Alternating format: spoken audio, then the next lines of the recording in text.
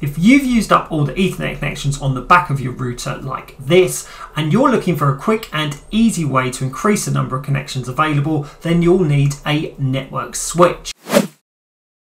In this video, I'm going to explain exactly what type of switch you'll need and how to set it up. Network switches come in various sizes, and which one suits you will depend on how many additional cable connections you need.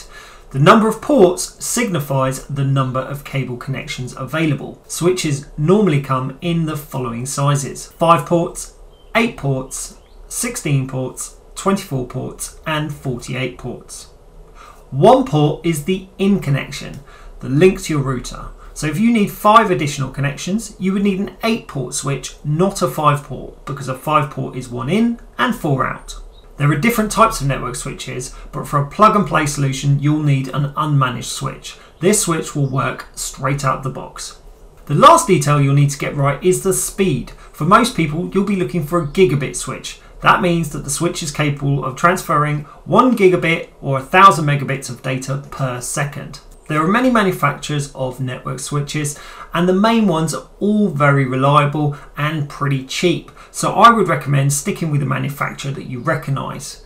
Brands like TP-Link and Netgear are ideal, and they offer generous warranties on their equipment. I've put some links to some recommended switches in the comments below. These are Amazon affiliate links, which means that it doesn't cost you anything, but we do receive a small commission from each sale. So thank you very much for your support in advance.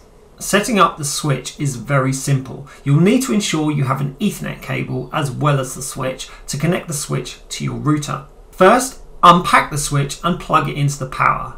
Then take the Ethernet cable and plug it into one of the local area network or LAN ports on the back of your router. If you have to unplug something else, don't worry, you can transfer that to the switch. Then take out the other end of the Ethernet cable and plug it into the switch. When you do this, you should see a little LED light next to the port start to blink. This is the link light, and it means you have a connection. For gigabit switches, the light would normally be green. If you don't see a light, first check both the switch and the router are properly plugged in and powered up. If they look fine, then check the Ethernet cable. And if you can, try replacing the cable. Your network switch is now available to use, and you can plug in any additional cables that you need. That's it for our video. I hope you found this helpful. Please do subscribe to the channel, and if you've got any questions, don't forget to put them in the comments below. Thanks very much for watching.